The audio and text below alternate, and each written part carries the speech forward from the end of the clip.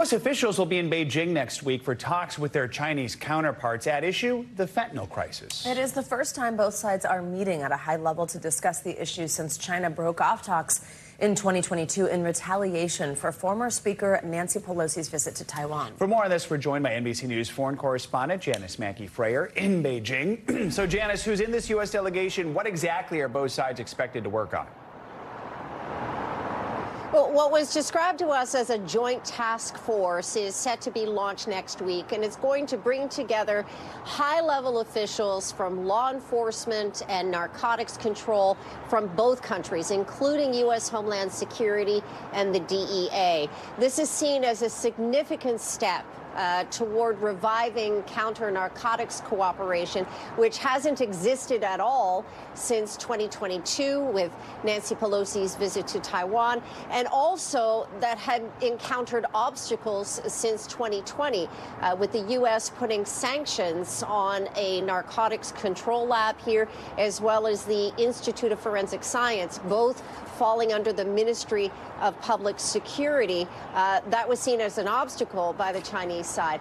Both of those were removed from the entity list in November, right after President Biden met with Xi Jinping in San Francisco. It was seen as a trade-off, a necessary trade-off, according to the Biden administration, in order to revive the level of cooperation we're going to see here next week. Janis, I know you've spoken with the Deputy Director of China's National Narcotics Control Commission.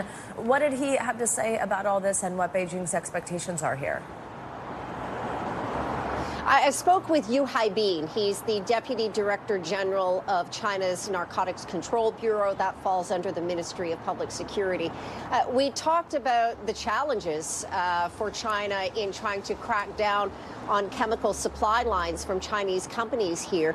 There are literally tens of thousands of chemical precursors that can be synthesized to produce the fentanyl that's killing so many Americans, but they can also be used for legitimate purposes.